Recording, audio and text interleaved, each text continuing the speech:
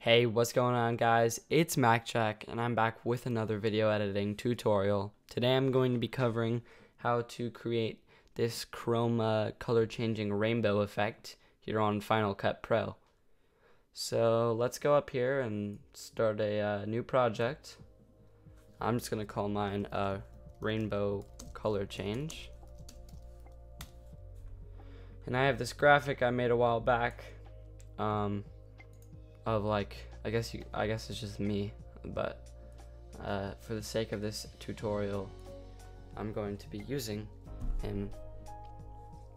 And yeah, so this is a pretty well-known effect among YouTube video editors, but it's also very simple to do here in Final Cut Pro. And all we have to do is come over here to the effects panel and type in hue. And the first hue and saturation effect we're going to drag on to our video. And then you'll be presented with these controls. And if you adjust the color wheel, your subject will change hue and color, as long as it's actually showing color. The black parts will not change, but because if you change the hue of a black color, it'll just still black. So but yeah, so here's the beginning color, and if we wanted to adjust the hue of my entire character, we would just come up here to the keyframe button up here, select that, move forward a little bit in the timeline, and let's just give it a full circle. So 360 degrees to 0 degrees. And if you look, if we come through here, my character is changing colors. So say you wanted to change the, let me undo that. Say you wanted to change the color just of his shirt. Now that can be done. All you have to do is duplicate the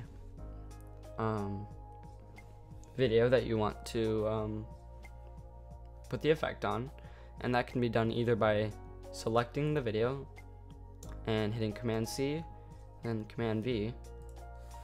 Then you delete this, and you want to make sure you bring it on top like that. So you can do that, or a cool little trick is to hold down Option or Alt and just drag up, and boom, you've got your duplicated video. So instead of going to hue and saturation, we're going to go over to the masks panel and the effects, and drag the draw masks effect onto our top clip. Now it should say click to add a control point, and control points are just little points on your mask. And make sure that they go around your subject with a good amount of precision, because you don't want this effect to flood onto unwanted areas. So just take your time and create a little mask around your character or your video, whatever you'd like to do. And you can always come up to this percent here and choose a larger percent, and this rectangle right here you can use to drag around and make sure. So mine's not perfect, but that's alright. I can adjust it however we need to. And we can come up here and select fit again.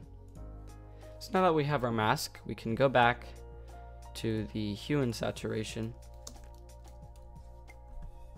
Just make sure you are on all for video effects and drag that bad boy right on top on your top clip. Then we're just going to do the same thing we did. We're going to keyframe the hue, so just select this keyframe right here, make sure it's on hue, move forward in our timeline to how much we want, or to how far we want the effect to go, and we're going to just make it do a full circle like so. And there you go. the color of my shirt is changing. Now, what if you wanted this effect to be faster? Well, that's quite simple. Just make sure you have the keyframe selected once again, and this time make sure you have the playhead moving ahead, but not as far as we had it last time. And then just adjust the degrees here. So if it was 360, put 0. If it's 0, put 360. So. And then once we have that, we continue on, move the playhead a little bit more, and then change it to 0, and keep going for your whole clip. So just keep moving it, putting it to 360 or 0 degrees until you've covered your whole clip.